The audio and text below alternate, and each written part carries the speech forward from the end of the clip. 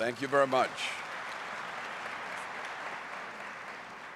Mr. President, Madam President, Madam Foreign Minister and Ambassador and distinguished guests. We have the best president in the world.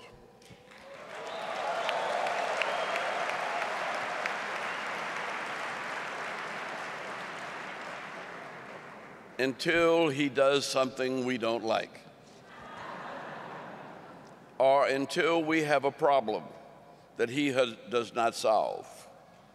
Now, I'm not talking about the president of Rwanda. I'm talking about the president of the United States.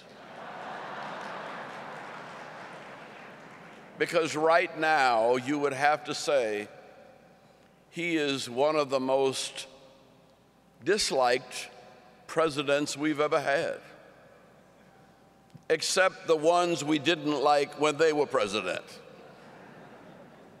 all the way back to Thomas Jefferson. People found fault with the Declaration of Independence, rightly so. It did not free slaves. But he didn't let that keep him from loving a black woman.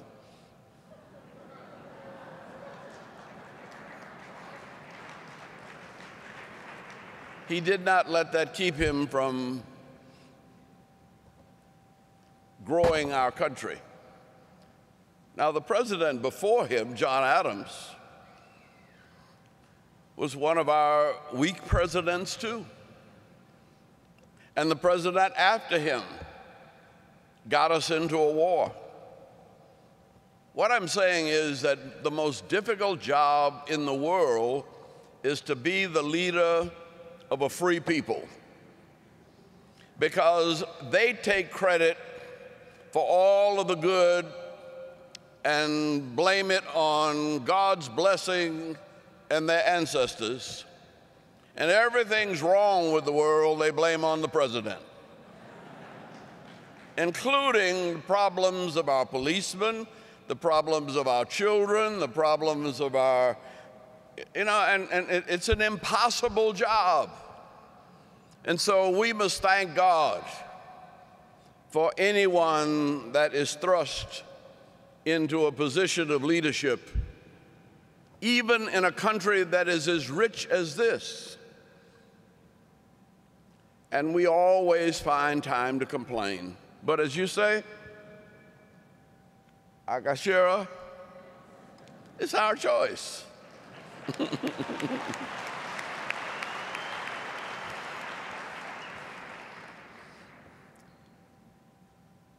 Whenever I really get honest, and instead of finding fault with what my president is doing, I put myself in the position to say, well, what would I have done?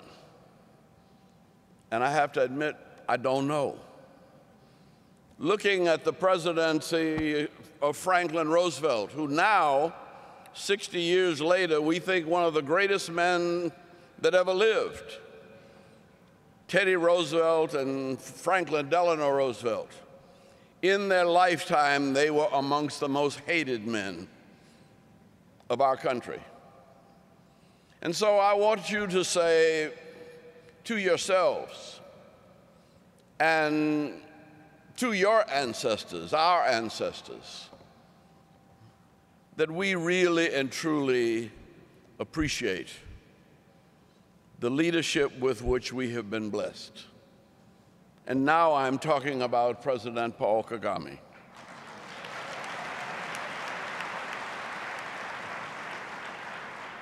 But I can say the same thing about President Barack Hussein Obama.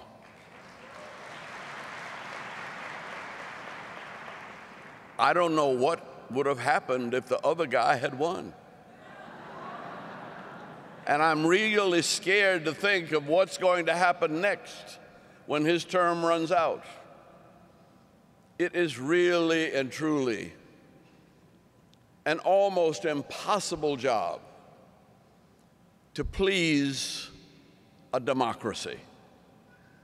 But the fact that you can make a choice, and the fact that you can complain, is only the beginning of the responsibility of a democratic society. For a democratic society doesn't depend on what the leadership does. A democratic society depends on the spirit, the integrity, the energy, and the vision, the devotion, the loyalty, the action of the people.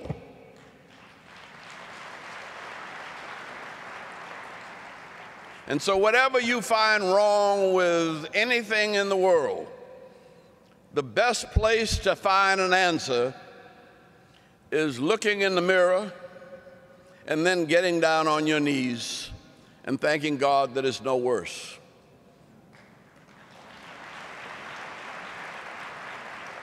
But don't forget to look in the mirror and remember all the things that you have not done.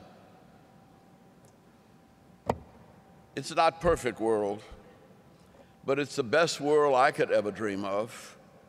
And when I visit Rwanda, it's one of the few countries in the world beside this one.